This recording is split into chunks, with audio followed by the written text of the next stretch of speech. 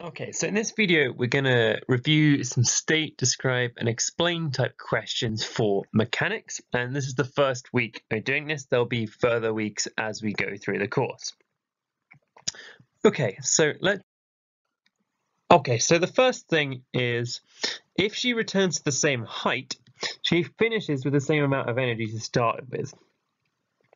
And we know that there'll be work done by air resistance. So she must be doing work with her legs that is equal to that, so that she can return to the same height and finish with the same energy she started. So that's how the resistive forces factor in. But starting at H, the first energy transfer that happens is GP is transferred into kinetic energy as she moves downwards. And then as she lands on the trampoline, her kinetic energy is then transferred into elastic potential energy, stretching out the springs. Then as she rebounds and starts going back upwards, this elastic potential energy is transferred back into kinetic energy. And then finally, when she reaches her maximum height, that kinetic energy will have been transferred back into GPE, which is equal to the GP she started with. So that would be how I describe the energy transfer going on there. Okay, so next question. So we've got a boy throwing a ball vertically upwards and lets it fall all the way to the ground. So we can see from the graph on the left-hand side, it's starting above the ground, but it's going to finish up on the ground at the end. State which feature of a displacement time graph represents the velocity. So this is just a fact you have to know. You should know that the gradient of this graph is the velocity of the object. Okay, so then draw the shape of the velocity time graph for the ball between t0 and t2, and the starting point is labeled x. So let's first use this graph to describe it, and then we'll sketch it. So first of all, we know the acceleration is going to be constant because it's going to be acted on by gravity, or the weight force of the object. So we expect the velocity versus time graph to be a straight line graph. The velocity as it moves upwards is going to decrease to 0, and then it's going to turn around and come down and become increasingly negative. Then it's going to hit the ground and it's going to become positive again as it bounces back upwards. So that's generally how we describe it, what's going to happen. So let's now draw that. So this is what we'd expect to see. So it decreases to 0 at t1 when it's reached its maximum height, then becomes increasingly negative down to t2 where it hits the ground. And then that's all it asks for. But if we were to start drawing it again, you can see it would jump up to being positive again as it bounces back upwards after it hits the ground. Okay, so we've now got a diagram showing the ball, and you can see it's deforming as it hits the ground, and it's at the point where it's stationary for an instant and it's reached its maximum deformation. You can see here. Explain how Newton's third law of motion applies to figure 2. Okay, so we know that the ground will be applying a normal contact force upwards on the ball. That's why the ball has stopped and has deformed. So what Newton's third law tells us is the ball is applying an equal normal contact force, so the same type of force, in the opposite direction, so in this case downwards on the ground. So then it wants us to explain why there is a resultant force upward on the ball. So what it must be is that the upward normal contact force acting on the ball from the ground must be greater than the downward weight force of the ball, and that's why the resultant force is upwards. All right, so moving on to a projectile type question. So we've got the path of a tennis ball following in the absence of air resistance, and it's hit horizontally at A, as you can see. So the first thing, explain why the path of the ball is curved. So there's two parts to explaining the curved shape. So the first is that the object is only acted on by a vertical weight force. So the horizontal velocity is constant. So the distance traveled in the horizontal direction is a consistent amount as time goes on. But the vertical velocity is going to be increasing, or the magnitude of it is going to be increasing due to the weight force of the object, and that's why it has this curved shape, because the vertical velocity is becoming increasingly negative.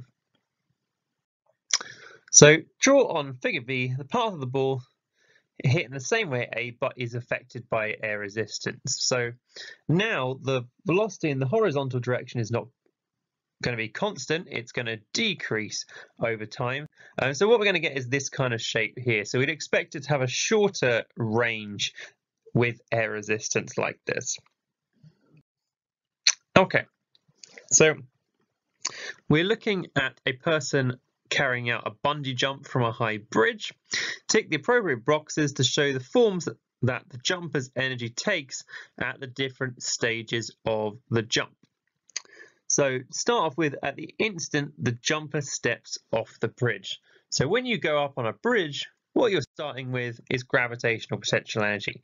This is why you're able to get kinetic energy as you fall. You start with gravitational potential energy. So at the instant the elastic bungee rope just becomes taut. So what that's telling you is we haven't started generating elastic potential energy yet. But what we have got a lot of will be kinetic energy, because you've fallen, increasing your speed. But you will also still have gravitational potential energy. You haven't reached your lowest point yet, so you're still going to have some gravitational potential energy. And then the instant the jumper reaches the lowest point on the jump, they're going to have elastic potential energy, so all of their kinetic energy has been transferred, because that's how they are stationary at their lowest point. And you could definitely argue that they still have some gravitational potential energy, depending on where you put the zero line. So you didn't need to have gravitational potential energy, but you certainly could have for this question. Okay, so now moving on to have a look at some moments as well. So first off, defining a moment of a force.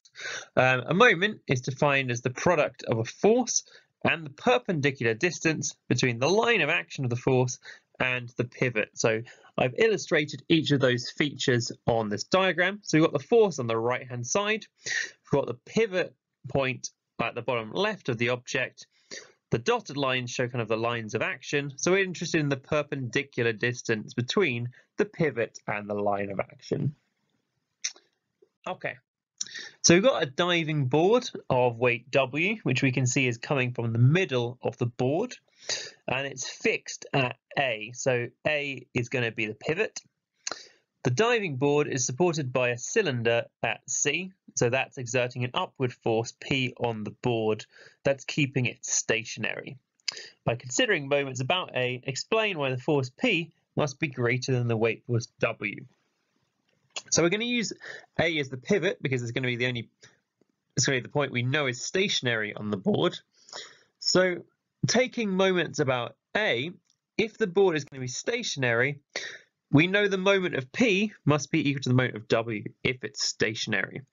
But the perpendicular distance of W is much larger, so therefore the force P must be larger to make the moments equal. That's the key, that the moments have to be equal.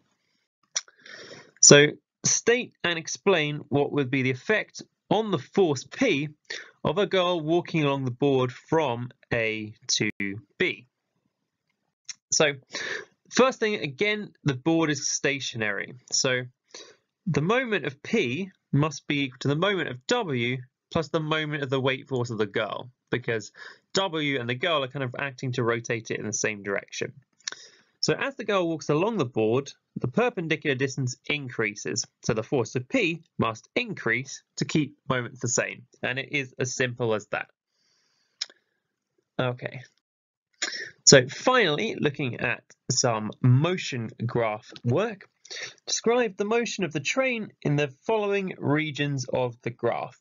So with this question, a lot of people knew what was going on, but didn't describe it as clearly as they need to. So between A and B, it's constant acceleration. It's a straight line graph, so the acceleration is constant. Between B and C, it's the velocity that's constant. So we could also describe that as zero acceleration. Between C and D, we can see again, it's a straight line graph, so it's constant acceleration, but it's going to be negative because it's decreasing the velocity. Between D and E, we can see velocity is 0, so we can see it clearly stationary. And again, between E and F, it's constant negative of acceleration, which we could also describe as accelerating in the opposite direction if we wanted to. Okay, so that's describing the graph. So what feature of the graph represents the displacement? Well, it was a velocity time graph, so the area underneath the graph, or the area between the graph and the x-axis, is the displacement of the train.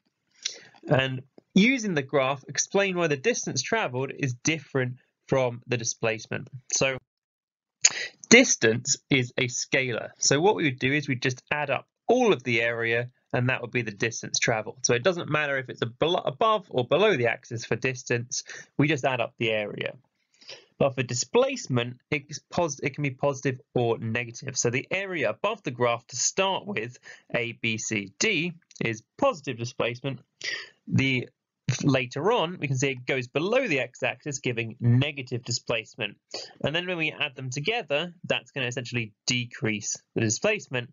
So it's going to be less than the distance we have traveled. Okay, so that finishes this video looking at stating, describing, and explaining. So this is going to be the first in the series of a number of videos working on this particular skill, because this is something that, generally speaking, a lot of students struggle with and needs to be improved. So if you don't understand any of the explanations here, please do comment and let me know, and I'll get back to you as soon as I can. But thank you for taking the time to watch.